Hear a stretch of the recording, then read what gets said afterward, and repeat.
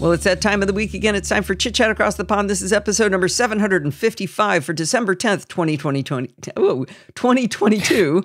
And I'm your host, Allison Sheridan. This week, our guest is Bart Busschots, back with Programming by Stealth number 142. What's up today, Bart? It's been quite a while here. I've been having so much fun trying not to kill myself in the frost. But so far, so good. I'm still here. I almost had to put on a long sleeve shirt, so yeah, I'm suffering too. Oh, Woogums. I was delighted today that it crossed zero. So that meant that the ice got to go away. I literally saw people in down jackets, toques, winter hats and Uggs, and I was walking the dog in shorts and a t-shirt. I was chilly. I'm not gonna lie, but really, Uggs? Yeah, I got made fun of because I was wearing shorts to work this week, but I had like really good leg warmers underneath the shorts. But you still have shorts on. And I was like, yeah, but my legs are really warm. Well, we aren't this week in weather. We're going to have to kick in. It looks like it's an exciting week. I think it is. So we are kicking off the official project to migrate the Perl XKPassWD module, which I'm not going to say its name, because it's too difficult to say, to a JavaScript module, which I'm going to call XKPassWD.js. I can say that. Yeah, I thought you might like that. And initially, I had called it HS for Haystacks, because initially my thinking was to combine Steve Gibson's idea of basically repeating the same character over and over again to give you length for free with the concept of XKCD-style wordy passwords. And in reality, the only presets I ever ended up using were ones that didn't repeat things, because a lot of really naive password managers are like, oh, you're repeating something, your password must be insecure, and they stop you. Oh, okay. And so the repetition thing doesn't work. So actually, why bother pretending the haystacks are there? No, this is purely inspired by XKPassWD. So let's just. I guess the long part could have come from haystacks, but it was just too hard to say HSXK. Those four letters just don't work together. So, this makes me really happy. So it's XKPassWD.js. Yeah, that's what I've decided on. So yeah, I feel like we should have balloons. It's launching. The project is launching. Yay! So I guess the biggest part of the project launching means that the Git repository exists. That's probably the biggest thing. And I've also put quite a bit of work into an initial README, which has helped me sort of structure how I want to put the project together. So you can bookmark this. This is the genuine repository. And then the project is going to evolve in 3 phases. So phase 1 is where I'm going to build out a project skeleton. And to be honest, simply creating the repository and this initial README is part of that, building out the skeleton. So while we're in the skeleton-y phase, it's going to be basically me arranging all the furniture and preparing for the party, effectively. Preparing to host guests. So the big outcomes that need to be done before I consider the skeleton phase finished is that the UML class diagram has to be completed, because that is going to be our Bible for phase 2, which I'll describe in a sec. I also need to have ready to go when I open the doors contribution guides for the developers, because if you want, the last thing you want to do is to start building up technical debt from the start. I mean, it is going to happen, but let's have that happen as far in the future as possible. So don't bring it into the house first. Yeah, exactly. Don't walk in with your dirty shoes into a clean house. Let's at least try to keep it clean for a while. So I want to have the various guides ready for developers, outlining the code style, our Git branching policies, our style guides for Git commits. Basically, figure out exactly how we'd like to run the project and try to have it all documented in a friendly, obvious, easy to follow way. So, because I want people to do things right, but not because I'm an evil, school marm, but because it's just, I've made it easy and I'm just asking people to please be nice and it should just work. So I want to make it as easy as possible for it just to flow naturally, that we do things right. I'm going to give you an analogy that really says why this is such a great idea. In the olden days, in the before Christ was born, I used to do drafting with a pencil or sometimes a pen on Mylar, and on a big old drafting board. And we eventually migrated over to using the computer, and that was very exciting that we had 2D CAD at the time.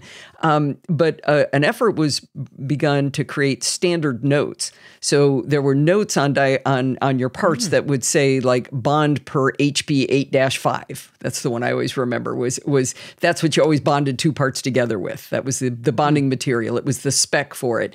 And what they wanted was it to always be written exactly that way. They wanted standard notes. And a lot of people, kind of got annoyed. Like, I've always written it this way because I'm 100 years old and I don't ever want to change my ways. And I looked at it as like, I really could care less about that. That's the last thing. I just want to be able to go bond, and it goes, okay, which one? This one, click, and it spits out the note for me. So having a structure, I think, just frees you up to do other stuff where you don't have to wonder, does Bart like spaces or tabs? What am I going to need to do here? And by the way, you can teach if you're using Visual Studio Code, at least, you can tell it when you save it, converts it to the way the style guide says.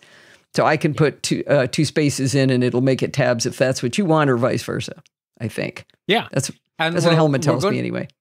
Oh, no. Well, we're going to be using JSLint. So there's going to be a JSLint config file in the project. So your editor, if it's JSLint aware, will pick that up automatically. And it means that if you're using any of the modern editors, it should just work. Right. But it fixes it for you. You don't have to sit there, getting yelled at all the time and fixing these little errors. Exactly. Yeah, like VS Code will certainly just say, oh, okay, that's what they want in this project. And you'll type away doing what you want, and VS Code will have your back.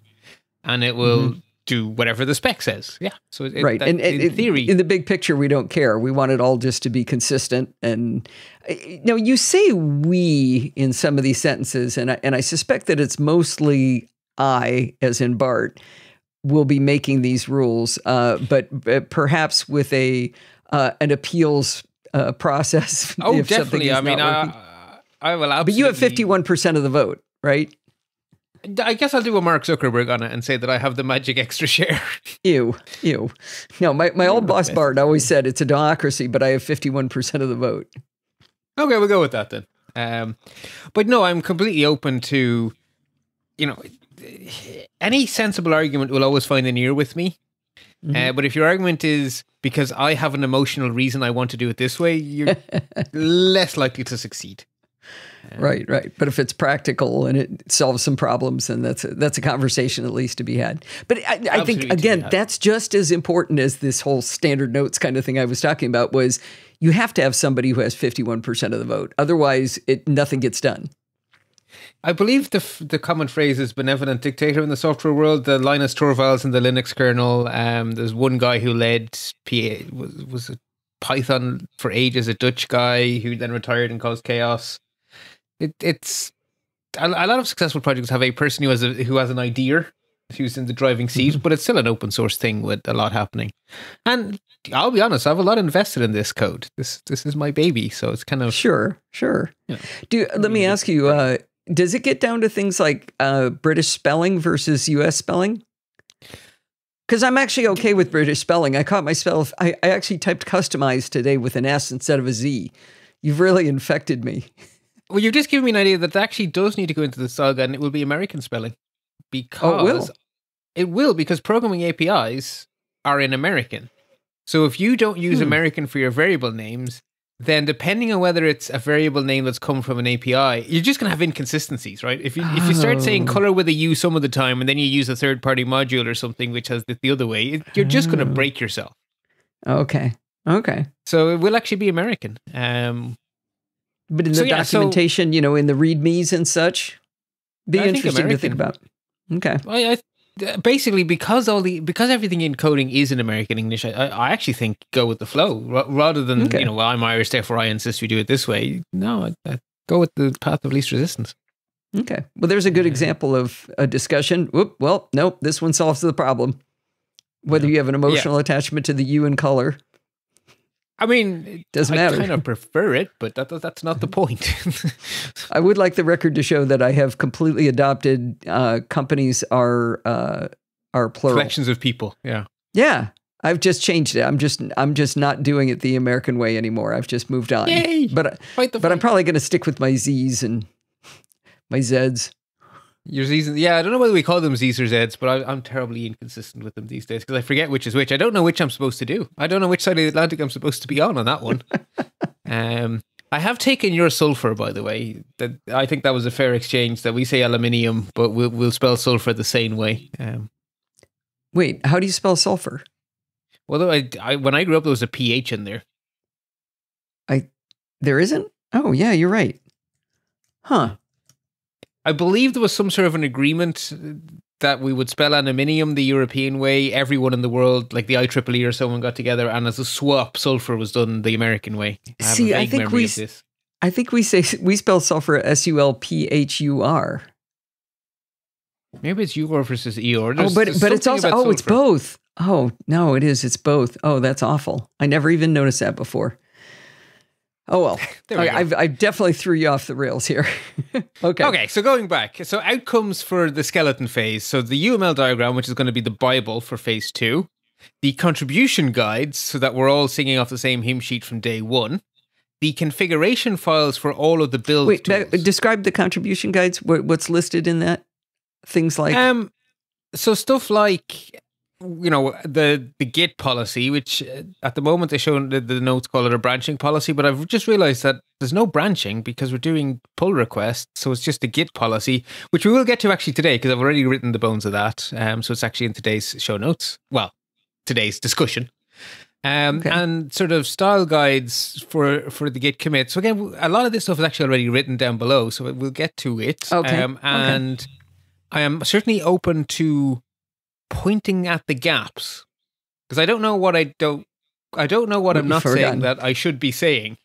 So I'm definitely very open to being told, well, actually, I have a question that you don't answer. So that's very good feedback actually at this stage. Okay. The other thing that has to be in place is the configuration file. So we know our toolkit because we spent the last year learning it all. So we know we're going to be using Webpack. We know we're going to be using JSLint. We know we're going to be using JSDoc. We know we're going to be using Jest. So before we start actually writing the code, those config files should be ready so that from day 1, from the very first moment that one function exists, we should be able to test it, document it. It should all work so that we're not worried about the plumbing. Basically, you lay the foundation and then you build the house. So are you going to have to do all of that yourself too? Well, yeah, because I think that's important to get it sort of all set up right. So basically that it will be an empty structure, but it will be a structure ready to be filled in. Okay. No, but I mean, if you're talking about the configuration files, so you're going to have to write the configuration files. You're going to have to create the UML class diagrams. Yes. You're going to have to write the contribution guides. Yes. So this is all still the skeleton phase, right? And then the last thing I want to have ready to go is the automation scripts to basically go, npm run build, and it will spit out the world's boringest build. A big pile of emptiness, but it should all be ready, right? It should all be ready to go. And at that stage, then, we move on to stage 2, which is... Wait, will the build come up with a failed test suite? Because it's supposed to fail day 1, right? I imagine it will. It'll certainly fail some of its tests. Probably all of them, in fact. Yeah. That's what it's supposed to do, right? It's supposed to start by failing. Yeah. I may leave it with an empty class, in which case it'll pass the first test class exists and then fail everything else. Okay. But yeah, yes is the short answer. So at that stage, when we have a skeleton, what will be added around that skeleton then is going to be a direct port. So we have the UML diagram, so we're going to implement it. And we're not going to add new bells or new whistles. We're going to make XKPassWD work. So with the same feature set it has now in Perl, we're going to make it work feature for feature, bring it across. And I know people are going to have all sorts of ideas for ways to make it better, which is great, because what I'll also be opening up is the various features in GitHub for tracking feature requests and stuff. So we can already start to think about how to make it better. But we're not going to actually make it better until we have a working port. And at that stage... Are you sure? 80% sure. Let's make a little dollar bet here. $1. Whether any enhancements are included. And I just can't see us keep I wouldn't. doing Okay, that. I won't take the bet of 0, but I will take the bet of a small n. Like, we don't want to get distracted because it needs to actually get to the point where it works before. I want it to get there soon, because the real problem here is that the website is currently running on an ancient Perl version. And Right. one of these days, that is going to fall over in a heap. Right. That version we're of Perl racing is the sands of time. we really are racing obsolescence. Yeah. So I really do want the direct port. So and now when you say direct port, though, is this just Perl to JavaScript? It isn't the website. Correct. It's just this entire repository is just the module. So when this repository is done, this repository will have 2 children.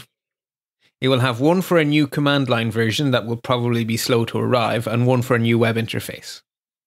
So those 2 projects will have as dependencies this one. So they will have as one of their dependencies this project. So you know the way with NPM you can specify your dependencies, like you would bring in Node.js or something. We will be bringing into the web interface the XKPassWD.js module. Exactly. Yeah. This is where I'm sure I'm going to struggle is for me, programming by stealth got more real when I could see it. I could see things happening. You know, I changed the code here. Whoops, that button is lined up against the left side. Now it's supposed to be on the right. I can see what's wrong. Or I pressed the button and it got the wrong answer, but it was visual. And so this is going to be all not visual. Well, nothing will be.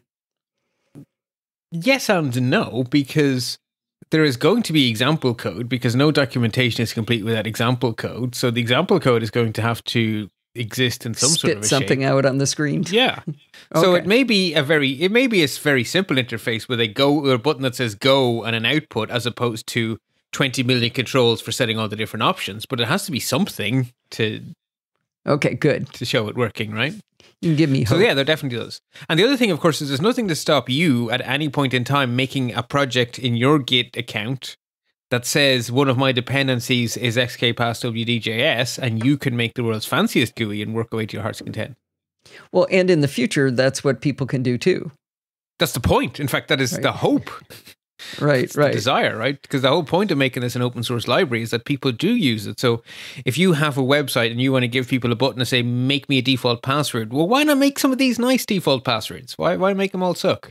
Or all be impossible to type or say over the phone, and because that's the big thing. Oh, we've set you a temporary password, uppercase S, lowercase j, exclamation point 22. It's horrible to say over the phone. Whereas if I just give you a few words and tell you they're all separated by dashes, that's actually way more secure, and I can say it over the phone. People love getting passwords over the phone from me because I use XKPassWD style passwords.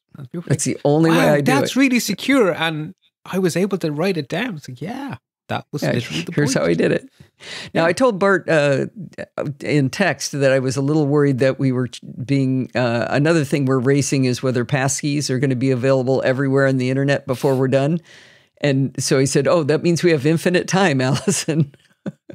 Right, and passkeys, think about it this way.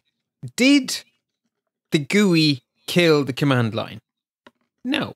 Will VOR kill the GUI, which didn't kill the command line? No. So passkeys are going to become a part of the mix, but passwords are going to be a part of our mix in all sorts of different places, because what's your fallback going to be? What are you going to use? Like, it can't be passkeys all the way down. Okay. They can provide us an awful lot of convenient security in an awful lot of places, but it's never going to be passkeys all the way down. Because even if your passkeys are in 1Password, what's going to protect your passkeys? One password. Yeah, the most important password to create in XKPassWD is your 1Password password. Agreed. Yeah. That and your Apple ID, because you have to type that all the time. Yeah, people see me typing my 1Password and it's like, wow, that's long. It's like, yeah, but it's actually easy to remember because it's a nice phrase. I won't say what it is, but it's an XKPassWD style password. And I have a little image in my head, and that does the trick. Okay, so feature for feature of the Perl module to JavaScript, most of that, because it's all functioning and it is creating passwords in the way that they need to be created, and all your math entropy calculations and everything, there's really no reason to enhance any of that today. correct, because it works, right? The problem with the old site isn't the passwords, it's the UI. It's the right. That's where the enhancements have got to come in, and they obviously will, because it would be hard to code it just like it is now. That site was coded before the concept of a mobile phone capable of rendering a real website existed, right? At that stage, it was WAP, if you remember that garbage. Oof. Yeah, exactly. So, the current interface is just not fit for purpose. So, during the phase structure 2, here. Mm-hmm. Yeah. So, during phase 2, we'll be implementing the feature for feature. Basically, the UML class diagram will be translated into actual code. That is ultimately the whole point of the direct port. Pull requests will be open, so people will be able to contribute documentation. They will be able to contribute code that follows the UML diagram. I will happily take it on, because any function that you guys implement that's in the UML diagram that I don't have to implement is less work for me. So the UML diagram is the Bible, and anyone can follow that Bible and send pull requests, and we will merge them in. The issue tracker will be open, so we can use it to track the bugs we're making as we go, because there will be. And B, we can use it to start collecting enhancement requests. Sure, we're not going to do them until we have a working port, but why can't we discuss them? Why can't we have those conversations? Absolutely no reason. While people are keen and while people are excited, capture it. Get it written down. We can start triaging them, start ranking them. What's the most requested feature? What's going to be priority 1? What do we put as our first milestone? We can work on all of that in parallel to writing the code. And they can be different human beings. So we could have some people doing documentation pull requests. We could have some people writing just the code. We could have other people improving the test suite. I mean, you don't have to do everything. Right. As long as this is where I'm hoping that our different skill sets will become valuable, where different people are working on different pieces of it.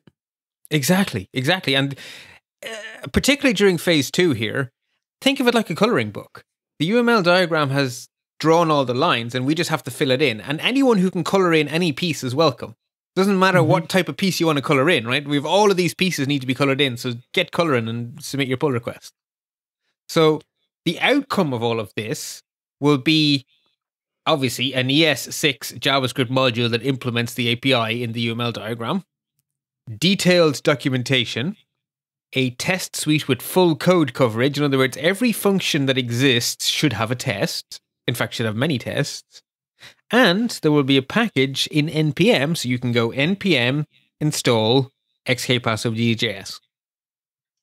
So it has to be in the official repository and ready for people to use. And then we will consider phase 2 complete. And then we move on to effectively the indefinite life of the project. So maintenance and enhancement. Fix any problems that show up, deal with any new APIs. As JavaScript, the language evolves, there are probably going to be things we want to do in whatever ES8 brings along, we will probably want to put some of that new JavaScript into the API, because if you think about it, if we had done this port before promises existed, we would do this port very differently. Right. So whatever new philosophy comes along to JavaScript, we'll probably want to bring it into this project over time. So that's what I mean by maintenance, right? Code that isn't looked after goes stale. It's like bread, right? Keep it alive. I like it. So there's something big missing from this. Where does the website come into this? Well, the website doesn't come into this project. The website, remember, is a second project. So once part 2 is complete, the website can start. It will be a separate Git repository, which will have as a dependency this one. So it's going to be like a year from now before we get to start building something that we can see what it looks like. I don't think so. Because a direct port is donkey work more than thinky work. So by Easter, I would really like to be worrying about how to lay out Dropboxes and things on a web interface. Okay. Once that UML diagram is there, coloring in between the lines is a very different thing to designing something from scratch. You haven't seen how long it takes me to write a single bash script, so everybody else is faster than I am, so. Practice makes perfect. I spend a lot of time writing code. I'm pretty quick at Right. To me, what slows me down is figuring out how to do it.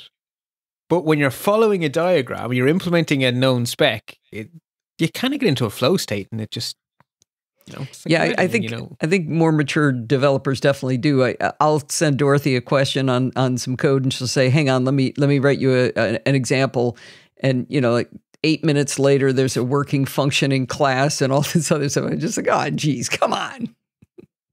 Well, I think I could write a for loop in 15 minutes.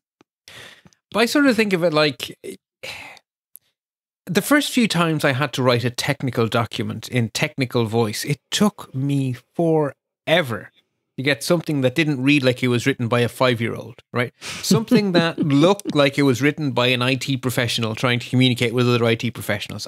That used to take me so long to do up, a service definition or documenting a process or something.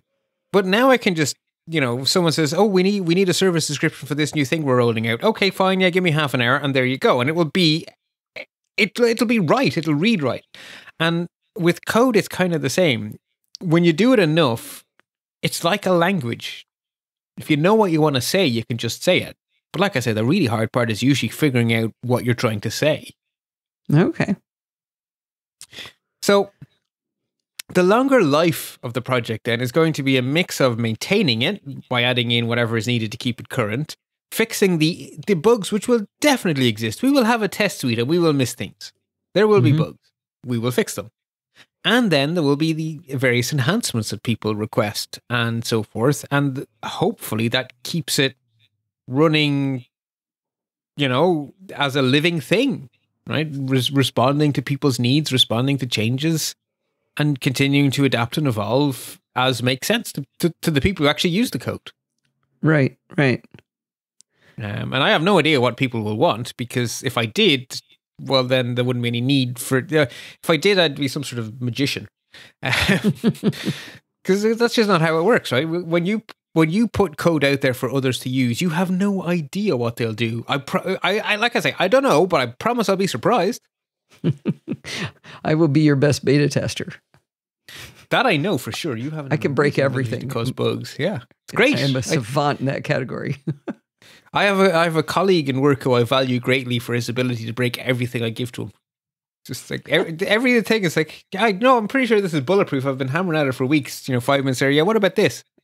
I'd never realized you could even think of doing it that way. No, you're right. It completely breaks. Okay, back to the drawing board. It's a really valuable skill. So, that is the most important thing is the plan. So I have already put a bit more detail into some of the stuff. So the first thing I spent some time trying to figure out is the folder structure for the project, because I often get very confused when I look at someone else's code. Like if I go to the GitHub page for something like jQuery, I find it very hard to figure out what all the folders mean. So first off, this repository structure section is going to stay in this README forever. Okay. Because I really think it's helpful for people to know what the sodding hell all the folders mean. And so I've decided to try name things with a mix of verbosity and standards. So there is no standard place to put your build scripts. So I called the folder build scripts. That is a folder that is going to contain the various scripts that will turn our, mermaid code into actual PNGs. We'll make our documentation, we'll run Webpack. All the various scripts to make the project build will be in that folder. It is a pseudo standard that your distribution, in other words, the finished product, will go in a folder called dist, short for distribution. So I'm going to keep that convention because it's so universal. Basically that's the case of where I'm going, it's not perfect, but something, everyone does it this way. So this is an example where it's best to be consistent. Same with docs. For a start, GitHub likes it that way because your docs folder becomes the web root of your project's web page. So that makes perfect sense to me.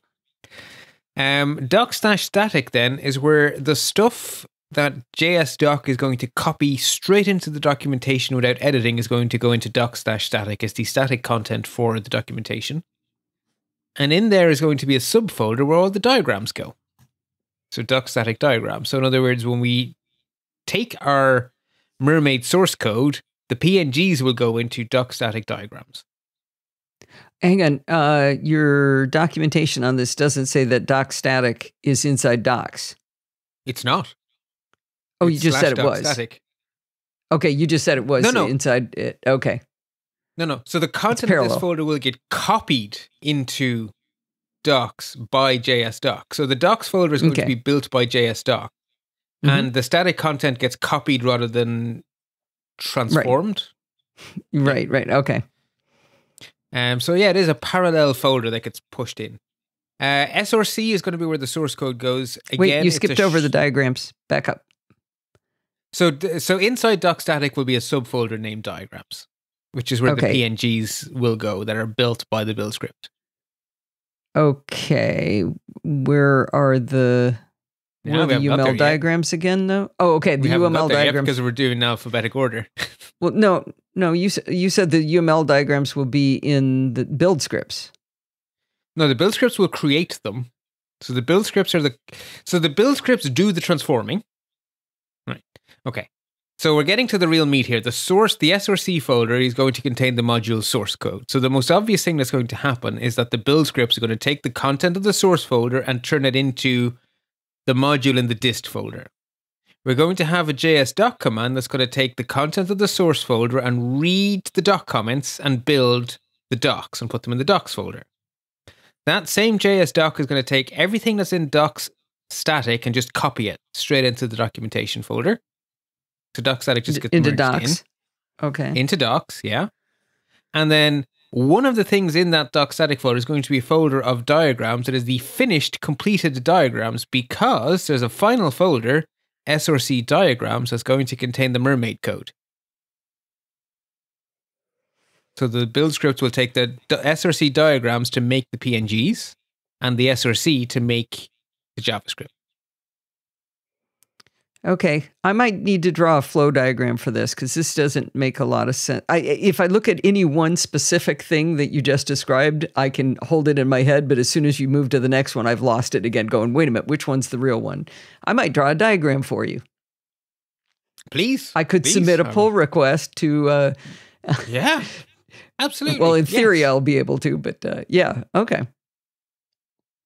Oh yeah, pictures is 1,000 words. I am very happy to have diagrams created by people. I'm usually the one who creates the diagrams for others in work, but it's a lot of work making diagrams. So if you want to volunteer for diagram making, I will happily, because you put fun googly eyes in your diagrams. That one you posted for comments recently in the Slack, that was a very fun diagram. Really clear, really obvious, and the little googly eyes were just perfect. Just for anybody listening, I was talking about an automation that had Hazel, and I wanted to designate that Hazel was looking at the folder, so I took the Hazel logo and put googly eyes on it. That made me laugh too. I'm glad you enjoyed that.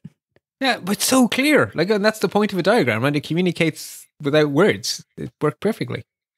So the other thing I spent some time writing up is the contributor and developer resources and guides. And the idea here is to lower the barrier to entry as much as I can. So the first point is, you're going to need to sign up for a free GitHub account to contribute. You can download the code without anything else, but in order to contribute in some way, you are going to need a free GitHub account. So there's a link there to the sign up page.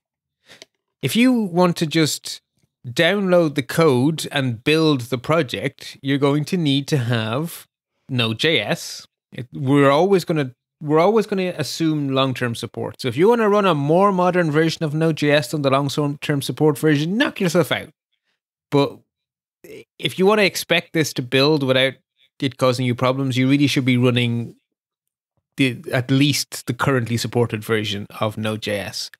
And the LTS is the least stress way of having the most supported version because it has long-term support. It just, it's officially supported for ages. That's the joy of LTS. You're going to need to have some sort of basically a Linuxy type shell, and the official word for a Linuxy type shell is a POSIX compliant shell, which is a very fancy word. Linux and Mac, you just get them for free. As of about 2 weeks ago, Windows users now get them as a free out-of-the-box feature too through the Windows subsystem for Linux, which has gone general availability. So it is no longer an enterprise-only beta feature. It is now generally available. I've linked to Microsoft's documentation for installing it. It's very straightforward. And then you have Bash on Windows. So Bash, not ZSH.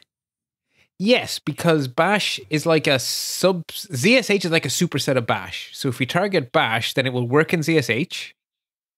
Oh, okay. So I wouldn't have to downgrade, or I wouldn't have to install Bash on a Mac that's got ZSH now.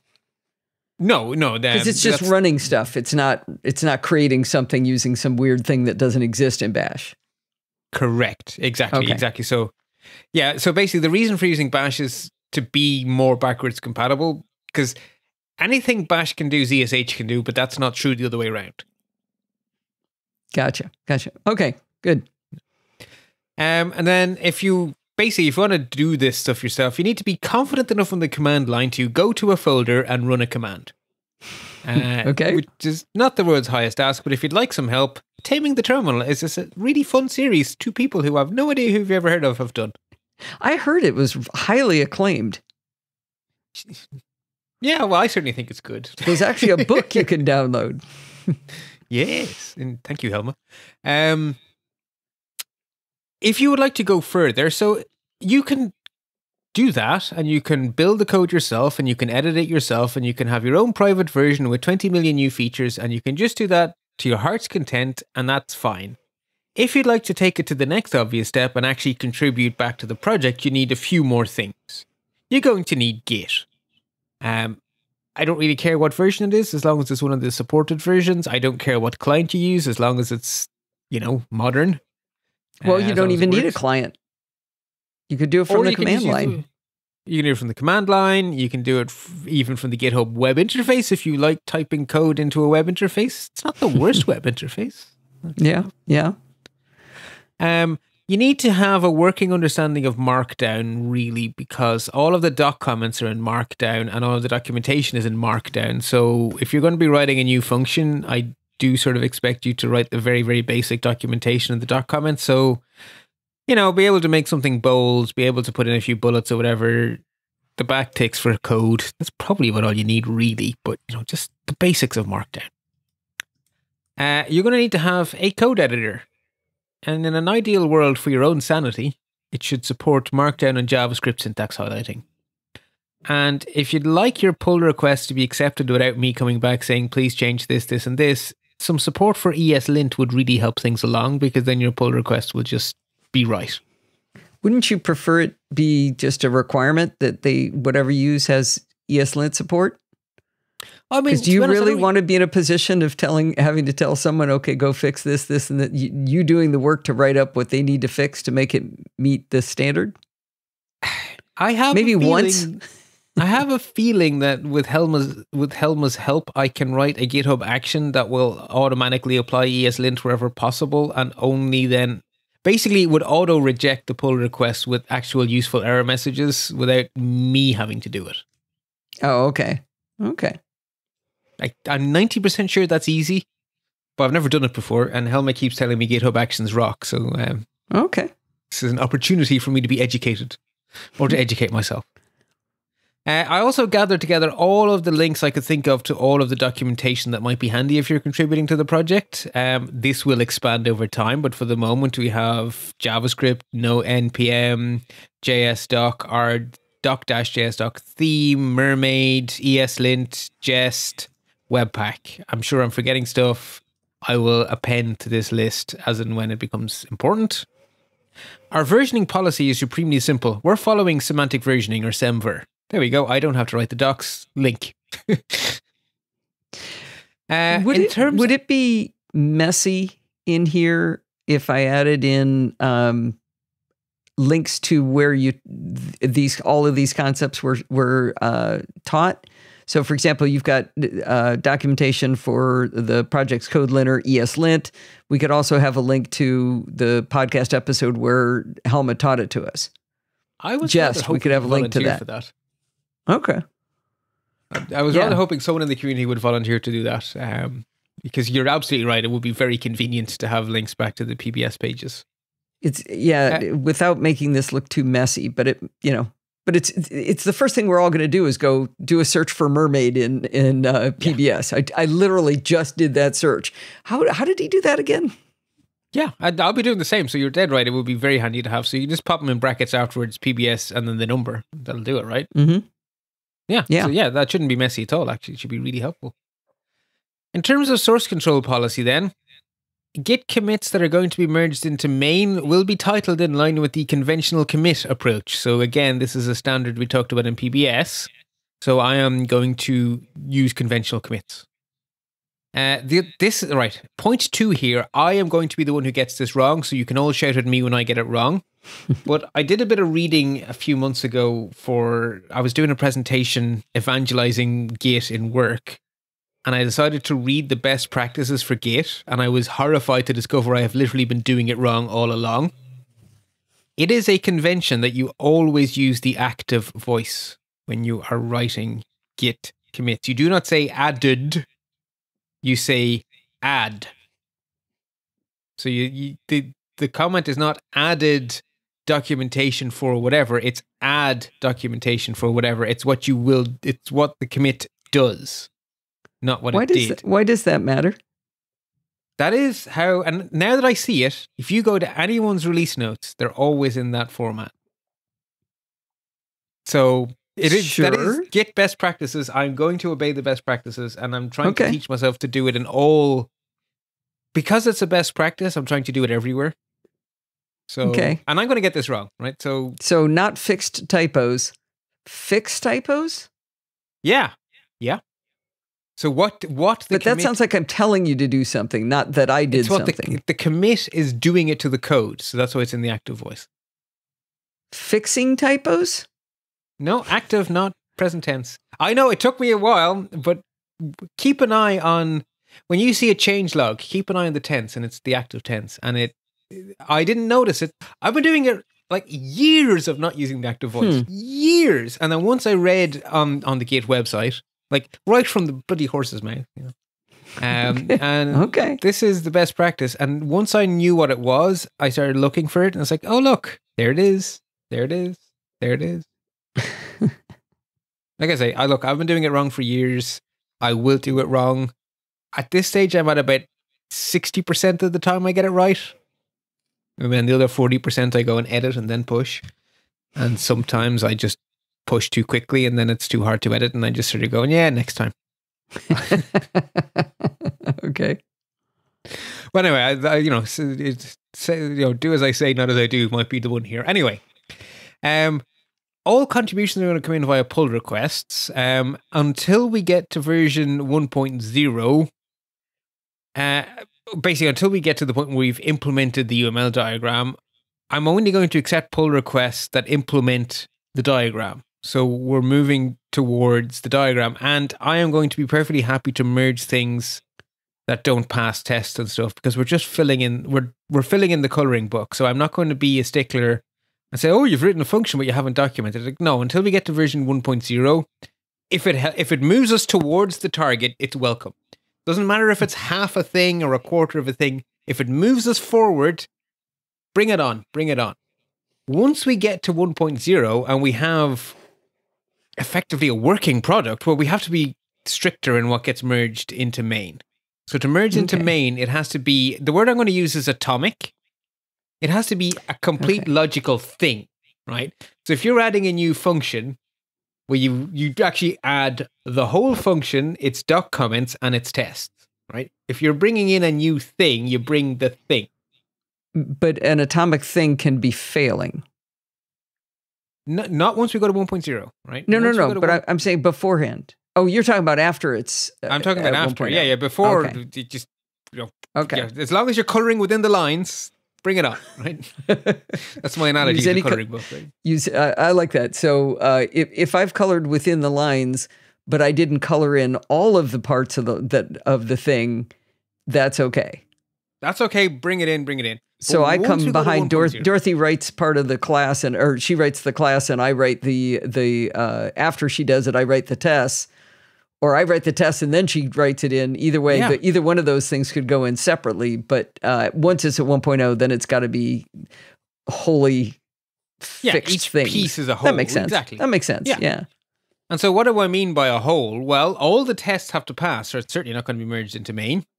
If you're adding new code, that does something new, well, then we need new tests because you're adding a new ability, so that should be tested. So it should come with its whatever tests are needed should come. If you're only fixing something, well, then there's no need for new tests. But if you're adding something new, it needs to come with its tests. If you're adding something new, it needs to come with its doc comments, right? So if you change the meaning of an attribute, you have to document what's changed. If you're adding a new attribute, or if you're adding a new function, or if it has to come with its comments, because otherwise we don't know what it is, right? A function that isn't documented is mystery meat, and we don't want that. Okay. And I'm going to want your code to be in line with the project style, which is basically going to be defined in the ESLint config. But ultimately, right, the style guide, at the end of the day, the simplest way to think the style guide is take your lead from the existing content, right? Look up, look down. If your code looks completely different to what's above you and below you, make it not look completely different to what's above you and below you. Okay. Right? That ultimately, that is the golden rule. A few little housekeeping things, right? Markdown is a very flexible language. So to avoid confusion, wherever Markdown has multiple options, I'd like us to pick one and stick to it. So you could use a minus sign or an asterisk for a bullet. I would like us to use the asterisks. You can use underscores or stars to make things bold. I'd like us to use stars. You could use underscores or stars for italics. I'd like us to use underscores. Because to me, star looks bolder. Yeah. And underscore looks softer. In terms of headings, I would like us to use the pound sign, the octothorpe, for even H1s, rather than the other thing where you can have heading colon and then the underline. I never even heard of that. Okay. Good. Great. Then you're not going to do it wrong. And if you're adding a multi-line code block with the 3 backticks, please use the language specifier, because that will make syntax highlighting look a lot prettier. Yeah, the only reason I know about that, if you ever look at the raw files for Bart's documentation for programming by stealth, you can see how it's done. That's the only reason I know that even existed, that it causes the syntax highlighter to be happy. Yeah, and if you leave it out, a lot of Markdown editors will guess at the syntax. And so if you have a big piece of code, it'll probably guess right. But if you have a one-line code snippet, yeah, you as a human would have trouble, right? Is that C or JavaScript or Java? Toss a coin, right? So just tell it, and then it won't have to guess. There are multiple syntaxes in Mermaid. Basically, the one we taught in Programming by Stealth is the one I'd like us to use. There is another syntax that I haven't even told you about. I don't want it because it's horrible. Okay. And if you're using, basically, if your editor has ESLint enabled, then 99% of the style stuff is just going to work. The only thing I would say is if you're picking variable names, just look up and look down and try to keep it in tune with what's there. As a general rule, I prefer longer variable names so they're less fuzzy. So I like longer obvious variable names. Yeah. With capital letters for the camel case. The camel casing will be enforced by ESLint. ESLint will make sure of that. Yeah. Good. And then when it comes to writing the doc comments, there are two things where JSDoc is a bit like Markdown. It's a bit too generous in the possibilities. Please use @param, not @args, and please use @returns, plural, not @return. Okay. @return just breaks my head. It's an active @returns. That's an active verb, right? Right, and it also goes with @throws. Because there is no, you can't have @throw. It has to be @throws, but you can have @return, and it just looks so wrong to have @throws and then @return. Like, no, if it throws, it returns. I don't know, I shouldn't get so cranky about these things, but that one really does my head in. Anyway, so I've tried to write it all in as friendly a way as I can. Please help if there's stuff here that's not sensible, not clear, that you think is rude. It's basically what I'd like to be is that it's as easy as possible to contribute as constructively as possible. Because everyone who contributes something freely to open source, that is a gift. And I want to make it as easy as possible to give, but at the same time, give give constructive things. So I don't know how best to phrase it, but it's a give and a take. You've struck the right balance, I think. And by setting out expectations up front, it's not a surprise later when people are like, well, I don't want to use two spaces. I want to use a tab or whatever. You know, I don't want to write in active voice. It's like, yeah, but I told you the rules up front. Let's try to do it. I think it's easier to follow a structure than to not, like I said. I would agree. And I used to have my style, and I would take my style with me everywhere. And that just causes constant friction everywhere. And my approach nowadays is, if I am joining an existing anything, the first question I ask is, how are things done here? And I slot in, and all of a sudden you become a constructive participant straight away. Instead of it being like, oh God, the new guy's here. Oh, he's causing trouble. And people like having me join a project because I'm not going to be the person who throws a spanner in the works. And it means I'm forever being different, but yeah, okay, so what? You know, I have gotten over Microsoft insisting that we use Pascal case instead of camel case for variable names in PowerShell. That one took me a while to not get wrong, but I got there. I can do leading capitals. It took me a while. Actually, you'd love actually just an aspect of PowerShell. It's all functions are named verb noun. And there's a list of allowed verbs that have a meaning. So set has a different meaning to add, has a different meaning to create, and they're all predefined. And so if everyone follows Microsoft's documentation, you get this amazing consistency across projects. It's so pleasing. This is verb noun. What does it do? To what? Anyway, it's a little bonus extra. I like it. Well, this is exciting. I did notice this is episode 142. So we'll always remember it was almost 42. It was 142 was when the project launched. Yes, and by Easter, we're going to have working code. I heard the project manager declared it so. Yes, and the fact that I probably have a week's worth of annual leave in the week before Easter is probably why that'll happen. So I am worried about one thing in this, and it's how you are going to manage if you have to do all of the pull requests. Because you work for a living and you work long hours and you have important responsibilities and you got a home life. And I'm not sure I have to manage all the pull requests. I need to get the skeleton done. And once the skeleton's in place, I think others can be trusted to manage pull requests because there will be guides. I just need to make the guides exist before we can get to that stage. So I actually do think that there is room for there's like volunteers and there's like dedicated volunteers. So if people want to be dedicated volunteers, I think there's room to have a team of core maintainers, I guess is the terminology. Yeah, don't let me do that. I think there are one or two volunteers lurking in the Slack who may jump at the opportunity. But yes, I actually think that good. There is good because the worst thing in the world would be a bunch of people working on it up early on, and you're like overwhelmed because there's all this stuff coming in, and you've got to check it all and see whether it's doing anything, and those sit. I think that's right. I hate it when I see a repo with pull requests and they're being ignored. That's just say no or say yes. Pick one, right? Right, you sometimes come to a place where it says, 98 waiting pull requests, and you're like, oh, I think this might be dead. Yeah. And people want it, which is really sad. Like, it's dead, but it's popular. Like, oh. Yeah, I hope that does work out in a way that it's not all on your shoulders, because that would be unfair to you. Well, no, it'd be fair to you. It's your project, but it would be unfair to the people trying to contribute, because we wouldn't be able to get there, I don't think. Precisely. So yeah, I think... So hopefully it's December now. I have a fair bit of annual leave saved up. I'm hoping the skeleton is done before I go back to work. And then if the direct port is done by Easter, I think we're doing very well. And that doesn't seem unreasonable to me. Mind you, it is IT. So God only knows what will happen in IT. But it seems perfectly reasonable to me.